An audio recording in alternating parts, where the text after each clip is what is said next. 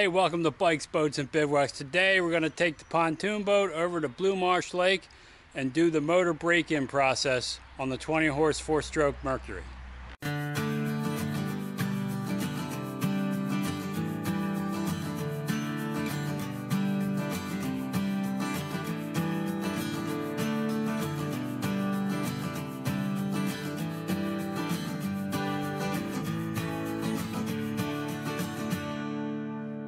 Okay, we made it to Blue Marsh. We backed the pontoon boat into the lake with no issues. And now we're going to start that motor break-in process for the Mercury. There she is.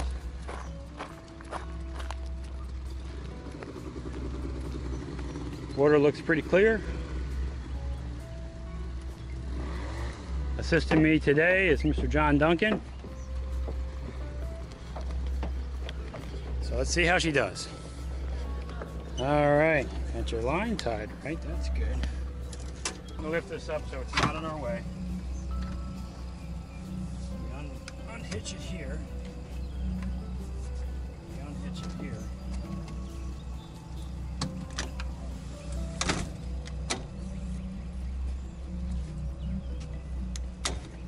So that's how easy that is to get out of the way. 2 clicks and we're there. All right, let's check this motor. We want to always make sure that it's pumping water, and we see it's pumping water nice. So we're going to leave the dock. Everything looks good. It's running great. We're going to untie the lines and start our break-in process. Okay, we're going to leave the dock. Motor fires right up. Back her on out of here.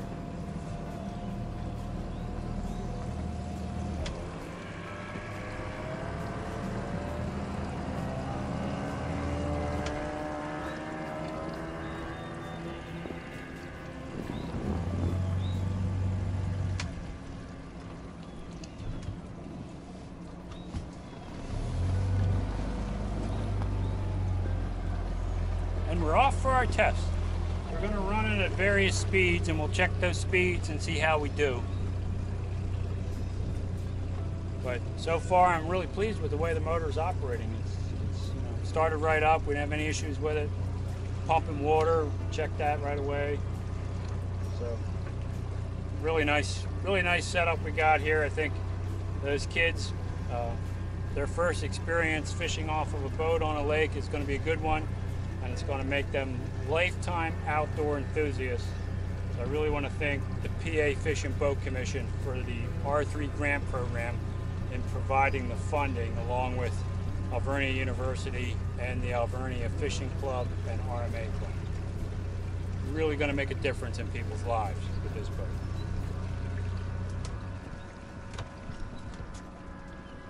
Okay.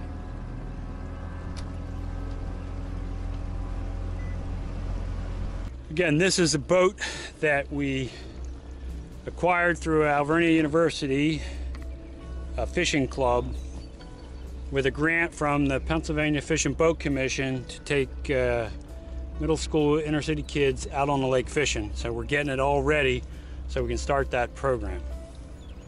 So the first thing we got to do is break this motor in.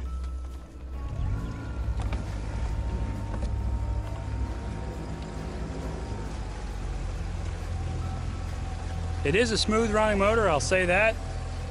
Of course, the last 18-foot pontoon boat I had a 50 horse on. This only has a 20. But she get the job done. So we'll see how she does. So the Humminbird depth finder is showing us roughly 39 feet of water, 69 degrees. Right now I'm running just under 3,000 RPMs. Put 20 gallons of fuel in there. It's a 38-gallon tank. The horn works, and we know the lights work. So we'll run this for a little bit and see how she does. We're just running at different speeds, various RPM levels, and then we'll have to run full throttle for a minute, and then we pull back again. This is all part of the break-in process. But you can see, nice calm day out here at Blue Marsh Lake. in Berks County, Pennsylvania. Okay, so at 2200 RPMs, we're going 4.3 miles per hour. You see, fluctuates a little bit. So now we're going to go up to 3000 RPMs and see what it is there. At 3000 RPMs, we are going about 5.2, 5.3 miles per hour.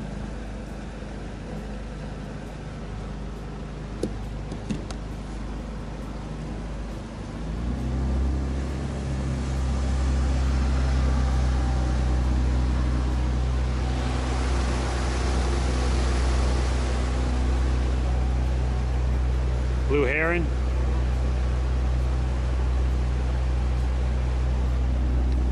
At 4000 RPMs, we are going 6.3 miles per hour.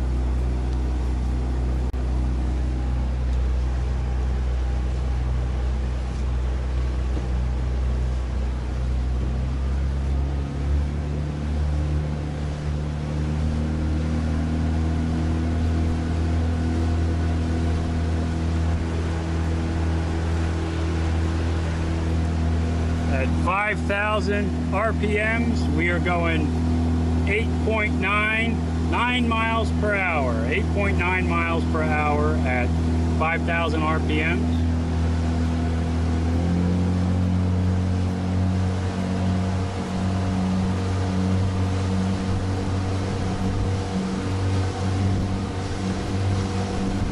Wide open, about 6000 RPMs, we are going 11.9. Just hit 12 miles per hour. 12.1 miles per hour, 12 miles per hour at wide open throttle.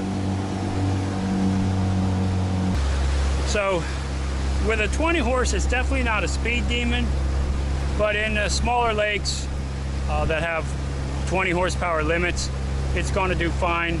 And for the intended purpose of this boat, which is to take kids out and introduce them to fishing on a lake, this is going to be fine getting us around on the lake. So really pleased with the performance. When I had my other bass buggy, by the way, this is an 18-foot DLX bass buggy pontoon boat. So a 20 horse on there getting 12 miles an hour is pretty good. When I had my 50 horse on my bass buggy, I could get about 28 miles an hour wide open with a 50 on it. So you could ski and tube and do stuff like that behind it. Obviously this boat that's not the intended purpose of this boat, so we don't need the extra horsepower. All right, so we're going to continue testing things, and what we're going to test next is the aerators and the tank fills for the live wells. There's 2 live wells on this boat, and we want to make sure they work. So we're going to check those out. So this is the front live well. This would be the live well that would service folks that are fishing up front.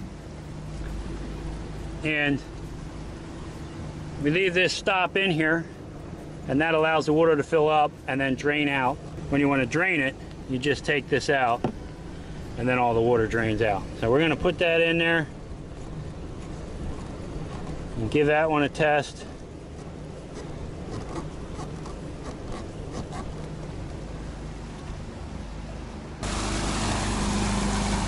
Here is the stern live well. We have this set up the same method. We just unscrew that to let the water drain out. There we see filling up. You see that one filling up. And these tanks up here, these storage units are dry.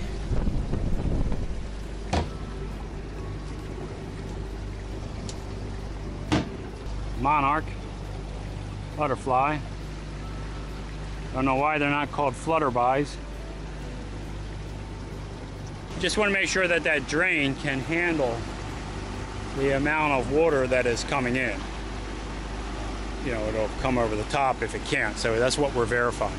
So we know the live wells work well, the pump is sized properly so that it doesn't flood, overflow the reservoir. So now we can shut that down and drain it.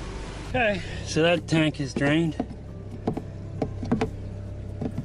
Put that back in there. Could also use this as a cooler if you're not using live baits.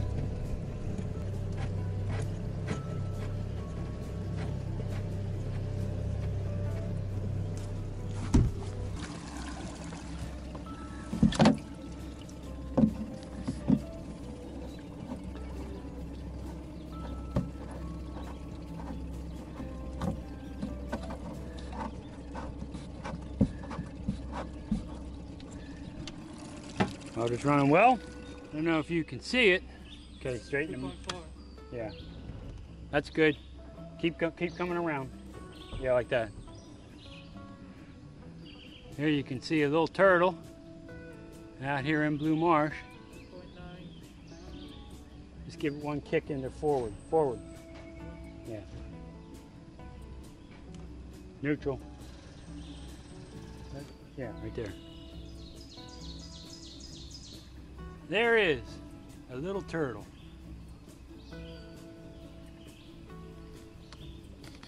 You never know what you're going to see on Blue Marsh. Hey, if you enjoyed this video, consider subscribing to the channel. It's free, it helps me out a lot. Also ring that bell, you'll be notified every time I put up a new video, and give the video a thumbs up. That helps other people see our videos. But more important than all that, go have some fun out there. Thanks for watching.